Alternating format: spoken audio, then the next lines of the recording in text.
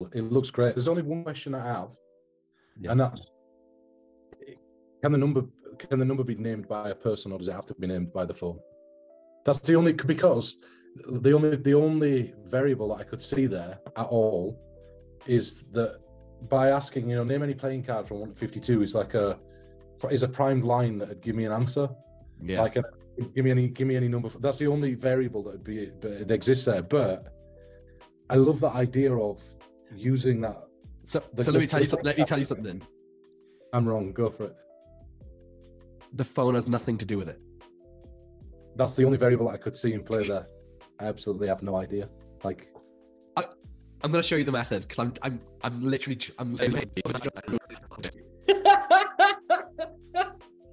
That's ridiculous. Isn't that crazy? That's ridiculous. Wow. Yeah. I went down the same rabbit hole as you. I just thought it was an app. That's one of the craziest methods I've ever seen for that trick ever. Yeah. It's crazy. Peter Turner is world famous for having the best any card at any number that gets performed on magicians. It's so good that most magicians believe that he stooges other people until he does it on them. So with that in mind, I was shown an any card at any number. In the private Society of Secrets Discord, I ran a competition to create a brand new method for an existing trick. Kevin Ost, one of the members of the Society of Secrets, came up with and created and filmed a performance of an any card at any number. And I seen it, and instantly I thought I knew what the method was. So I straight up asked him, is this the method? And he told me no. And I just didn't believe him. So he showed me the method. In fact, he showed everybody in the Society of Secrets the method. And holy was I wrong. He was completely telling the truth. I was so far off on the method that it roundhouse kicked me in the face. So I decided to see if it would fool Peter Turner too. And it did. So I recorded that happening. I showed Pete the performance, I asked him what he thought the method was, and then I showed him the explanation, just to see his surprise. I also did it with Craig Petty too, because as you know, Craig Petty created the Quantum deck, a super unique and creative approach to the any card at any number 2. I wanted to see how he fared while watching the same effect. The results are awesome, and I just wanted to share their reactions with you today. Out of respect for Kevin and his method, these recordings have been slightly edited down just to cut out any of the parts that would expose the method here publicly on YouTube. However, if you are a member of the Society of Secrets and you're watching this right now, then already in the Patreon page are the full, uncut, unedited recordings with Craig and Pete, and in there you'll see the full method, the full explanation to the effect, and the jam sessions that me and Pete and me and Craig have afterwards, where we talk about how we would do this ACAAN our own ways. All right, Pete, I'm going to show you the first any card at any number that like in my core, in my guts, fooled me. And it's not by me. It's not by anyone that we know. It's a guy called Kevin Ost. I'm going to show you the performance, ask you some questions about it, and then I want to see what you think of the method. All right. You good at this? All right, let's go. Yeah, go for it. Any card at any number. Deck of cards. The key to making this work is cutting the cards at the precise right spot. We'll go with that. Hey Google, say any playing card. 8 of hearts. 8 of hearts. This could genuinely be any card. If you were here, you would say the card that you'd want. We're going to go with the 8 of hearts. Hey Google, say any playing card between 1 and 50, say any number between 1 and 52. Here's a result from the web. Hey Google, say any number between 1 and 52. 37. 37. 1, 2, 3, 4, 5, 6, 7, 8, 9, 10, 11, 12, 13, 14, 15, 16, 17, 18, 19, 20, 21, 22, 23, 24, 25, 26, 27, 28, 29, 30, 31, 32, 33, 34, 35, 36, 37. If you want one more, then a 10 of hearts.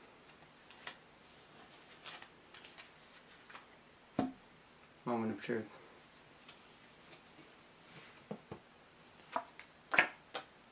Eight of hearts. So, thoughts? Really cool. Really, really cool. It looks great. There's only one question I have, and that's can the number be named by a person, or does it have to be named by the phone? That's the only, because the only variable that I could see there at all is that by asking, name any playing card from 1 to 52 is a primed line that would give me an answer. Yeah. Like give me any number. That's the only variable that would be, but it exists there. But I love the idea of using that. So let me tell you something. Let me tell you something. I'm wrong. Go for it. The phone has nothing to do with it.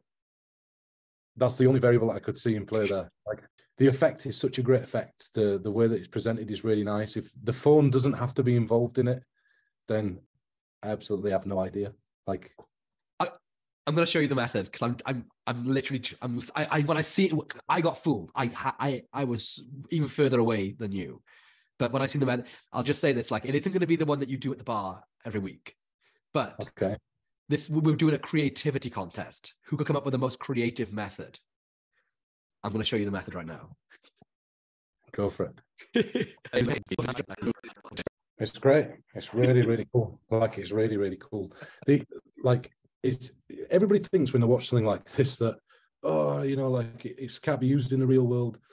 And I've said it 100 times, like, these are the best kinds of effects, because they're the effects that they'll fool practically everybody when the time's right. So, like, for a situation like this, a creativity contest, they're absolutely perfect. You could do the holy grail of card magic. So instead of making it an any card at any number, you could literally put one card face down on the table before you ever began. It doesn't get much more powerful than that, What I like is that he's genuinely doing what he did in the first video. There was no BS in that. It's great. It's a really lovely thing. My mind didn't even go to. Neither did mine at all. I think that's why I was so excited by it, because 9 times out of 10, that method, I would go, oh, that's the method. But it was really imaginative and smart. There was a really creative way of doing it. And it's beautiful. Really, it got really my nice. head racing. Like, Kevin, if you're watching this, kudos. It's like a really great effect. It's beautiful. I love it when something like this is presented to the Minters and Magic world, because already I've got ideas that I'm thinking about that I'd use this for certain things. I mean, maybe not for myself, but if I were working as a consultation or doing a consultation, it's good for me to have that, because who knows, maybe I'd get a call one day that I need something like this, and Kevin would be the first person that I'd call. It's great. Really, really lovely. And thank you for sharing it. I was just too excited, and it was like, really well, cool. because, yeah.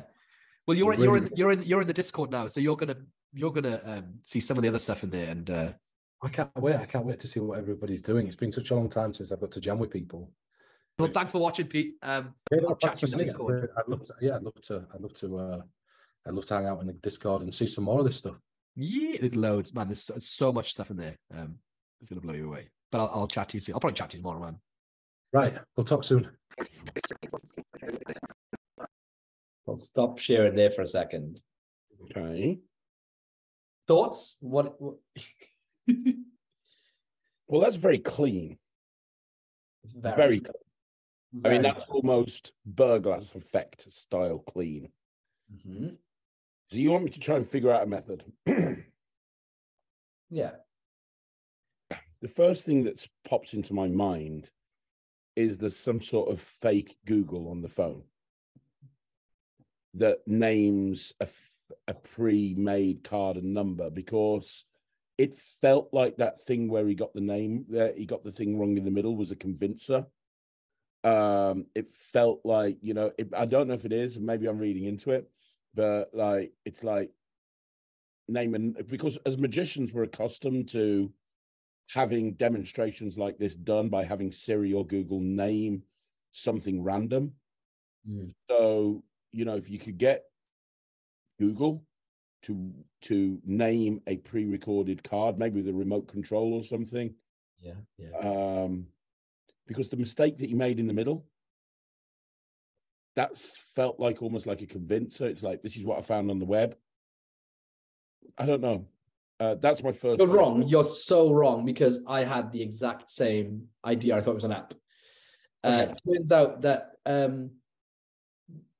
the phone has nothing. It could literally have been me or you right there. Okay. And we could have said any card, any number. So now I'm going to show you the method. Okay.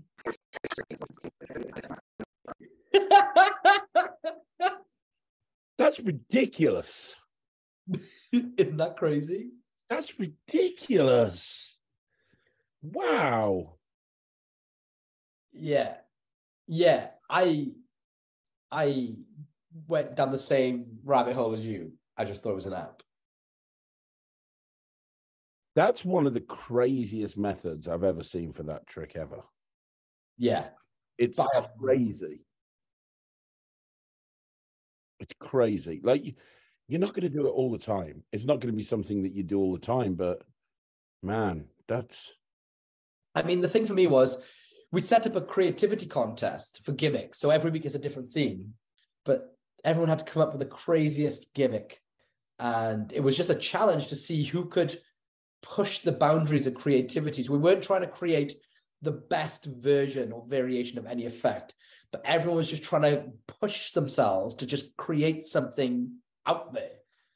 And I mean, he wasn't even the winner. There was another winner as well. There was 2 winners. But that just shows like a method. It kind of reminds me of you with the quantum deck. It's why I wanted to do on this call. You took an age-old principle that has been looked at from 360 degrees, upside down, left, right, back to front, and you still found a way to crack the code and use it in a unique way. And that's what Kevin did with that. It's incredible. He should be commended. It's a really, really, you know what? He could do that in a close-up competition at a magic convention. Like when you and I went to watch the London Magic Convention, he could do that in that environment really easily. And he would mess up every magician in that room. Yeah. Like, he would mess them up. Magical content through the roof. Done. Next. Yeah. It's insane. I was, you know me, I'm like you, man. When I see good magic or crazy ideas that are exciting, I need to share. Like I like if I come up with something or you come up with something, we're on the phone with each other or we're phoning people like, you've got to see this new thing. And I just thought, oh, this is too. I asked Kevin, could I show some of my mates and see their reaction to it? And he said yes. And yeah, it's too good not to show. Kevin, that's freaking ridiculously good. It's really good. Really good. Really clever thinking. But I think my brain doesn't work that way, Lloyd. I couldn't have thought of that method in a million years. Not in a million years. You could put me in a dark room with everything that I need to create that trick, and I would never create it ever.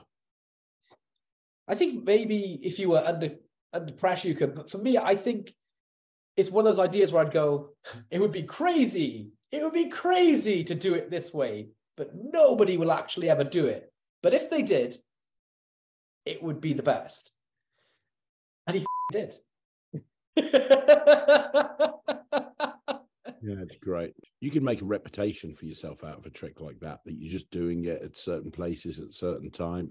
Well, that's what Pete Turner's done. Pete Turner, people like talk to each other in hushed whispers about Pete's any card at any number. It's like, Is it real? Is it real? Does it really happen? Can he really do that? You get the same sort of thing with this. Yeah, I remember everyone had told me about Pete's ACAAN, and they said, yeah, it's great, but he uses a stooge.